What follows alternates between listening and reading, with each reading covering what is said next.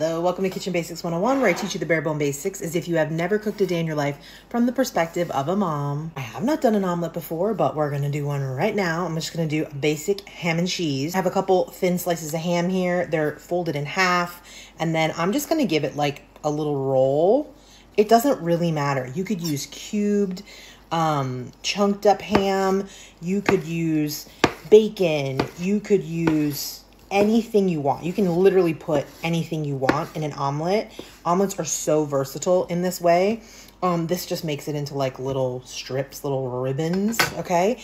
So if you're doing meats, I would saute them first so that you can get a little bit of oil in the pan before you add onions, peppers, mushrooms, like whatever those things are, okay? Because the ham or bacon or ground beef or turkey or sausage or whatever you're going to put in there, it's going to let out a little bit of oil when you cook it in the pan. So I know I'm going to get the question, well, what if I'm not using any meat? Great question. If you're just using veg, then put a little butter or a little oil of your choice, olive oil, coconut oil, like whatever's your favorite, in there, just a smidge, just so that you can get your veggies sauteed up nice. I cracked two eggs in here. I'm going to put just a little splash of milk. You could use water. You can use alternative milk. You can leave it out. It doesn't matter.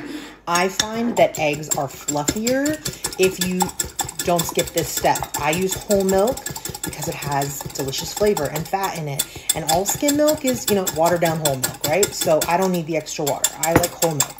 So I'm going to beat these 2 eggs. Now, if you're making a huge batch of omelets or a big pan of omelets or omelets for more people, or you're going to make multiple omelets, you can mix up this part, the eggs part, and then you just saute what's in there, pour the eggs on top. You could pre-do a big batch of the eggs and pour just enough to coat the pan for each omelet, right? You don't have to measure that it's exactly 2 eggs or any of that. I like mine to be seasoned, so I'm going to do a little pepper and just a smidge of salt because my ham and my cheese is going to be salty, so not too much salt, okay? All right, now let's go to the stove. Beautiful sizzle. So I'm just going to sizzle up my ham in the pan and get it a little brown, warm it up because it was cold in the refrigerator. Could have diced it smaller for sure, but I don't know. Good for me. Now, if you're doing veg, like I said, you're going to put a little butter, a little oil, a little something in this pan, and you're just going to saute up your veg just for a minute or two until it gets soft and it gets warmed through and, it gets a little bit of flavor on it, right? If you're doing, we season our eggs, so you don't have to season the veggies, but you certainly could. You know what's great in an omelet is red peppers. Oh, my husband loves that. You could certainly saute up some red peppers here if you wanted to. But again, you don't have to. I'm not. I'm just going to saute up this ham until it gets warmed through. Okay, this pan, this is a really small 7-inch pan, is on medium heat on my small burner, okay? Medium, maybe medium low. You can saute up your veggies warmer, but once you put in the eggs in here, medium is certainly going to be warm enough because you don't want your eggs to get like browned. That's not the idea. And there's a lot of different types of omelet. This is just sort of like your omelet you would get at an omelet station. This is not like a French omelet. All right, we'll see how talented I am one-handed. All right, now we're going to pour our egg mixture in over top of our meat or veg or whatever you have sauteing in here. Lovely. Okay. And we're just going to use our spatula and we're going to pull it away a little from the pan. If you don't get good pan coverage, what you'll see a lot of people do is this, where you like roll the pan around. Now, as you can see in my small pan, I got perfectly good pan coverage, so I didn't need to do that. I was just showing you.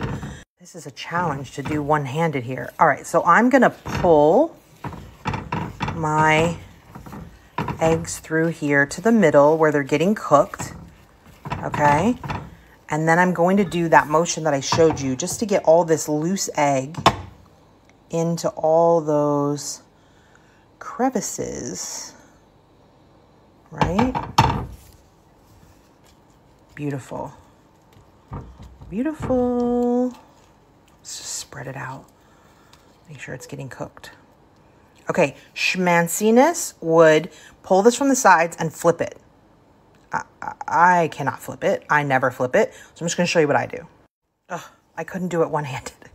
Okay, I flipped it over. I just went around the edges with my spatula like this, and then I flipped it over just to get that other side to get a little bit cooked. Now, you may like your eggs, excuse me, to be more liquidy, right?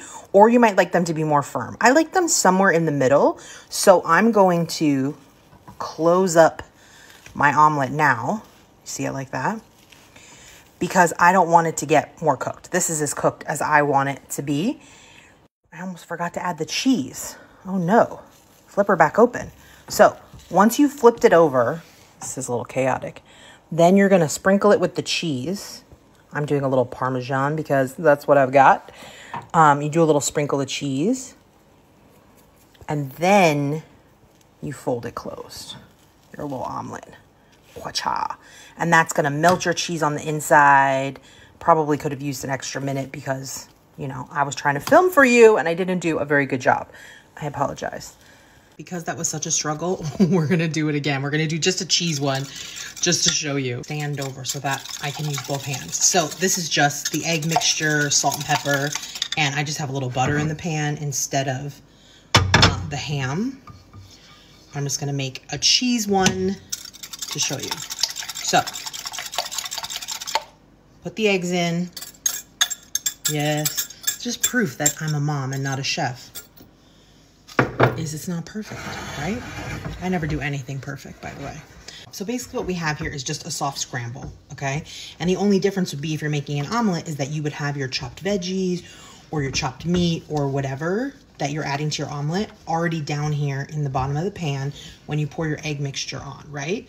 And I just toss it around a little and let it get cooked, right? So you want it to cook on that one side. You can see it's still pretty liquidy, right? It hasn't like come together yet. Leave it alone. It starts to set up and become, you know, an omelet, right? Like something you could flip over, right? So chefs would, you know, flip the pan. I'm not that good at it. I always drop it. So I just use the spatula to flip it over like that, okay? Beautiful. Now you've got your partially, mostly cooked side on the top side and your undercooked side on the bottom side. And then this is the part where you would add the cheese. So again, I'm just gonna put a little Parmesan because that's what I got. Not too much, although it's cheese, right? Right? Can never have too much cheese.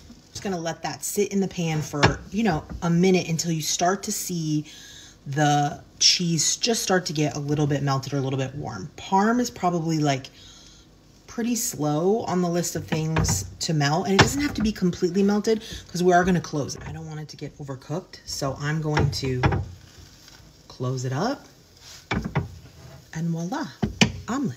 Even though it was a disaster, I bet you they're gonna taste delicious, and they turned out looking delicious. So let's give the ham one a taste for sure, because that was the one I was trying to make for myself in the first place. Beautiful, fluffy. Wow. Really delicious. Ham and parm works together. It wasn't perfect, but it's delicious.